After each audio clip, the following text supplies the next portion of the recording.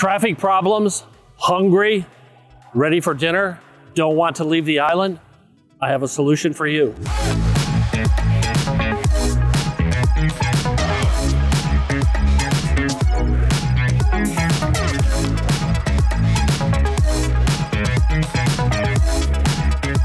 Hi everyone, my name is Mike Rennick. I'm the team lead, the senior broker of Team Rennick, part of that great Mangrove Realty Associates family. Welcome to another edition of Out and Around with Mike.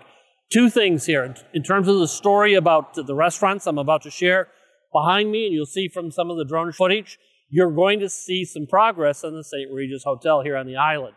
So double shot with this video here. Well, we know that during season, restaurants fill up. Sometimes it's hard to get off the island. We're hungry.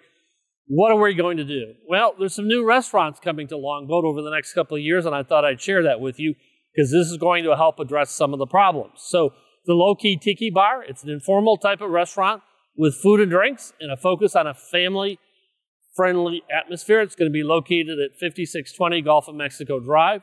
They expect to be in operation and open come August or September. Plenty of time for next season.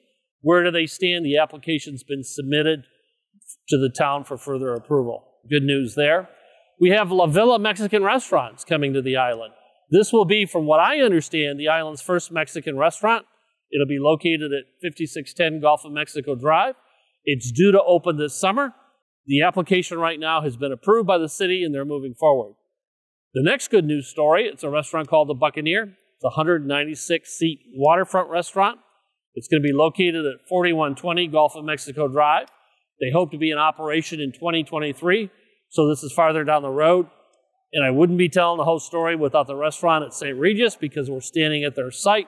So as we've shared, it's a resort condo complex, but there'll be specialty restaurants, a 3-meal restaurant, a beach grill, a terrace bar, and a lobby lounge and a monkey bar.